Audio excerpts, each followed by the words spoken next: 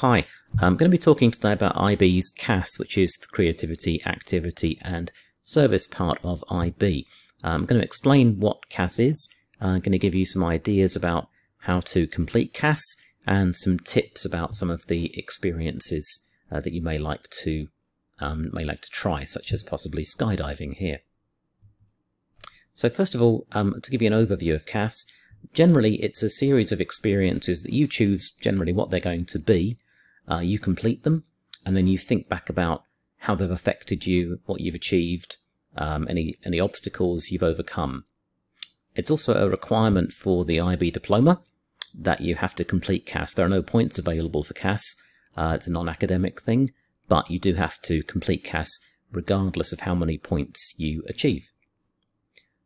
Some of CAS's aims are these, really, to give you a chance to do some special opportunities to get out there and do some new experiences, to push yourself out of your comfort zone and try something new. It also asks you to develop certain skills. Planning is one of the big ones, leadership, time management, preparing experiences, actually doing them. And then afterwards, a big part of it is actually sitting back and thinking, well, how did that go? Did I achieve what I wanted to? If not, why not? What could I do differently next time?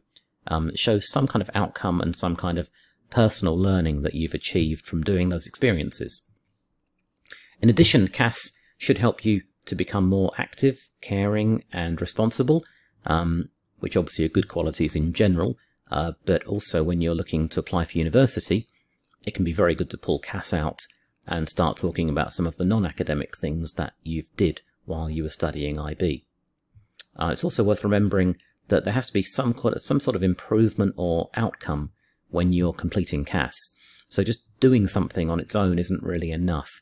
Certainly if it's something that you've done for years and you're just continuing to do it as you join IB, that's not really CAS. You'd have to go beyond that and extend yourself somehow.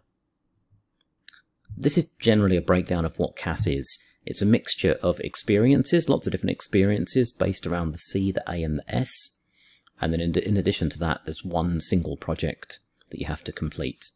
So to go through these then, the creative part, this could be to do with the arts, such as music, drama, singing, could be making an infographic to raise awareness about something, anything where you're making something.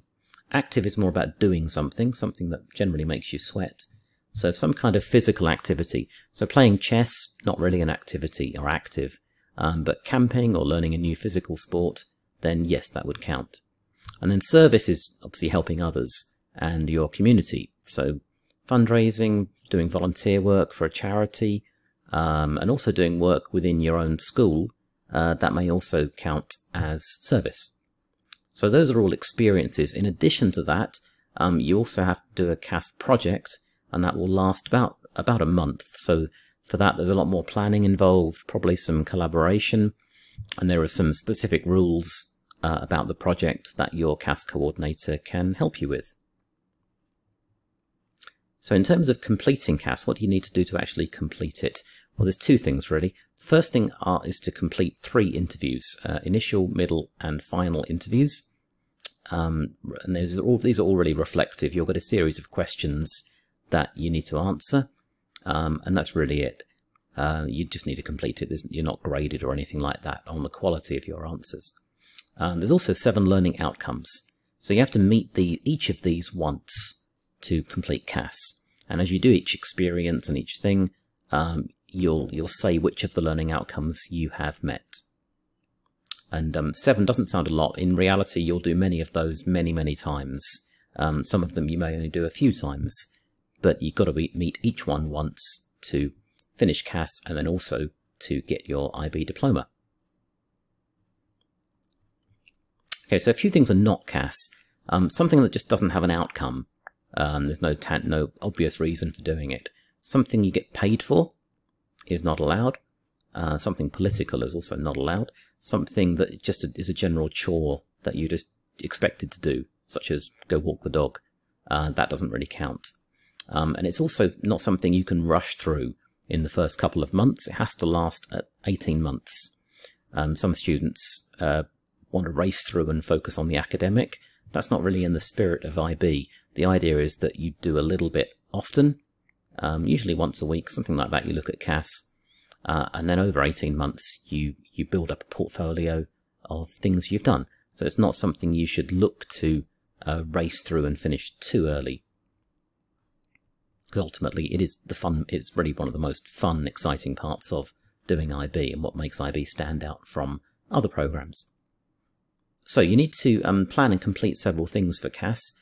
The activities need to be real ones with an actual purpose and a real outcome. They should challenge you a little bit. There certainly should be something that requires an element of planning before you do it, and then also something that gives you a chance to look back afterwards and review and think what you've achieved, or have you achieved what you hoped to. It should be something that gives you a chance to have reflections, and also personal learning. Think about how you're developing as a young person. You need to have a balance between the C, the A, and the S. Sometimes students have a lot of A, a lot of activities, and not much of perhaps C, or vice versa, the other way around. So make sure you're aware that you need a balance between the three. And it could be that one experience covers two of those. One experience could be creative and an activity, and that's okay.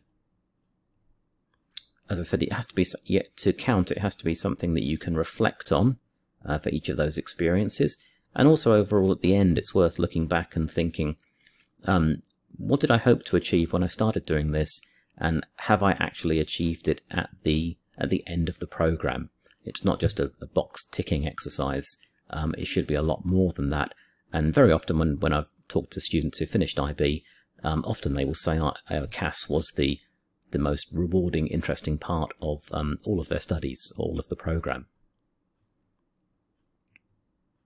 So these are the 7 learning outcomes that you need to hit to complete CAS. I won't go through all of them. You can pause the screen now if you want to have a look. They're all quite general. And as I said, when you're doing an experience, it may be that you have 1 or 2 of these under the same experience. You're not going to have all 7 under one experience, so don't try to do the kind of carpet bombing approach where you hit all of them in one go. Those kind of experiences generally won't get approved by your coordinator, so do think a little bit about what you're aiming to do for each one. This is a reflection cycle that students tend to use. It gives you a kind of framework to plan from. So generally you'll start with an investigation. Think about, what am I into, what do I want to achieve, how am I going to do it, and then that leads you into preparing and planning. So how are you going to do this? What time do you need? Do you need help with this? Do you need to collaborate? Then you actually do the experience, the action part of it, while keeping some evidence, maybe take some photos or videos. And then afterwards you sit back and reflect, well, how did that go? And also demonstrate through those videos and photos that you have achieved something. Finally, this is the generally how it looks. You start with a proposal saying, what do you plan to do? What is the thing you'd like to achieve? Then you move into actually doing it and recording evidence about what you've done. And then lastly, you sit back and reflect and say what you actually achieved, what you've learned from completing that experience. And if you do that often enough, regularly enough, that is CAS. And you should enjoy, hopefully, the process. Okay, thanks very much.